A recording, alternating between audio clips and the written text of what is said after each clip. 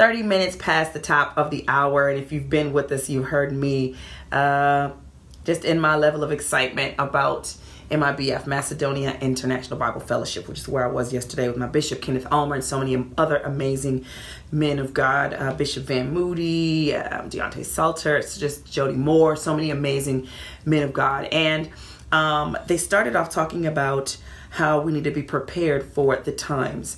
It can feel like we are hopeless and helpless and that we are not equipped to draw a dying world. But he affirmed and pushed us and told us that God is with us, that his hand is on you, that there's a call on your life. Be affirmed and reaffirmed.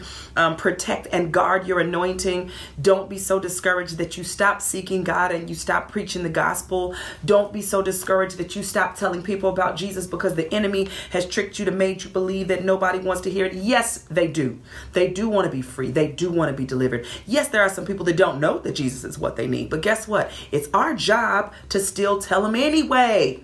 But the Bible does say one must be wise to win souls. So that does not mean walking around with a Jesus sticker on my forehead and giving people hell and doom and damnation. Because the Bible says, for God so loved the world. Point blank, period.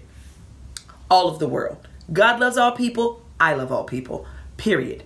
Now, I know all you judgy, good angry Christians and go with the angry face and God go get you. God is more loving than he is that evil, nasty thing that you do all the time. Because guess what? Every time you get messed up, guess who forgives you again? God. And loves you again? God. Guess who sits at the right hand of the Father making intercession for us? Jesus. Give him a chance. Give him a chance. He know you're not going to pick him. He know this world is crazy.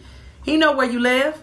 He understands what's going on. God ain't surprised by it. He's not overwhelmed. He's not going, uh-oh, what am I going to do now? Look at the internet. He's equipped people to go into the devil's territory and take the kingdom back. But you have to go with love and you have to go with wisdom. And you don't need to speak Christianese. But you are equipped. You are prepared. Seek God's face. Seek God's plan to make his name great, not yours. Now, if you're going because you need acceptance and you need someone to tell you you're great, you don't go. You sit down. If you got a bad ego problem and everybody makes you mad and you're going to cuss everybody out, you don't go. If you boldly post, I'm saved, but I cuss a little, you don't go. Because you will misrepresent the Father. If you go with love and you go with patience and you go with understanding, you are equipped to go. Maybe you didn't go to Bible college, but study the Word of God and go with love. I don't care if you standing out in front of the grocery store going, hey, I love you, and give them a flyer. You don't have to go, do you know Jesus and the pardon of your sin? You don't have to do that. Not yet. Love them first. Give them. You are equipped, anointed, and prepared. Much more than you think. Stop sitting at home going, I just wonder what God wants me to do. I don't know what God wants me to do. He wants you to tell people about him. That's what he wants you to do. All right, I can go off on this one. Let me calm down. All right, that's my Ericaism for the day. All right, guys.